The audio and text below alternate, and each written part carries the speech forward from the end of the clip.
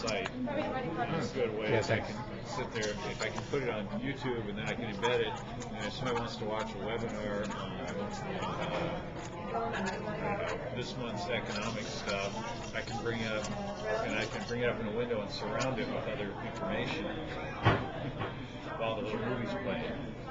Yes. So I can have more fun with it in a different format in the car. Whatever. I mean, if that sort of works, that sounds cool to me. And there are other tools you can use like SlideShare. Yeah. Google Docs now has a easy to use SlideShare program.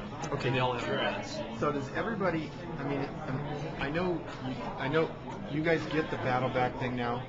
So like, if you can picture a blog, and the blog is Battleback, and hopefully they design something. I don't know what it looks like, so that there's people, whatever that looks like, and then what content is on it? So webinars would be one thing, and then of course that could be on the side. I already put it here. Webinars and that sort of information. What other? Maybe we could do stuff with just raw statistics or data. I mean, what?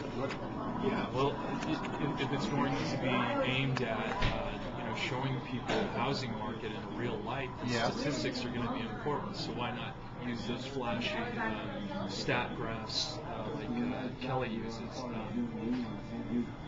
There are a couple different applications that you can use to pipe in some stats and put some graphs up. So you can put some graphs up with some links that go directly to whoever's site that can support those statistics. And I think the whole idea of this is to make sure everything's positive. You can find a lot of graphs that are very negative, and I think that's the idea of the Battleback, that it's positive information. So for certain geographic areas, you can show positive market. But they're almost. Is it any different in Michigan because we're out of West Michigan? Well, here's the thing.